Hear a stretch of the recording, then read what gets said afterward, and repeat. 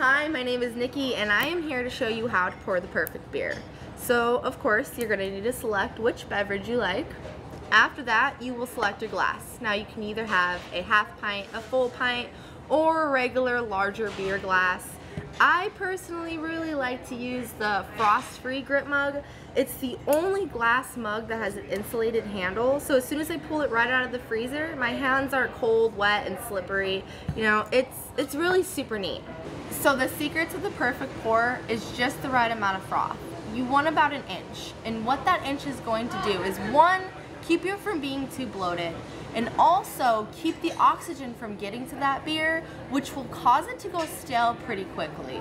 Now, of course, there's also presentation, and with that, a good looking beer will always whet your appetite for more beer, enhancing your beer drinking experience. Alright, so now for the fun part. What you're gonna want to do when you pour your beer is do so about a 45-degree angle at the neck.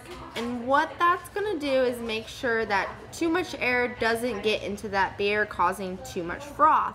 When you're about 2 inches, you're gonna wanna pour it about neck height, causing just about an inch of froth.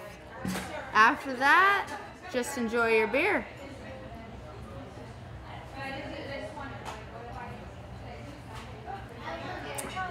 And drink responsibly. Cheers.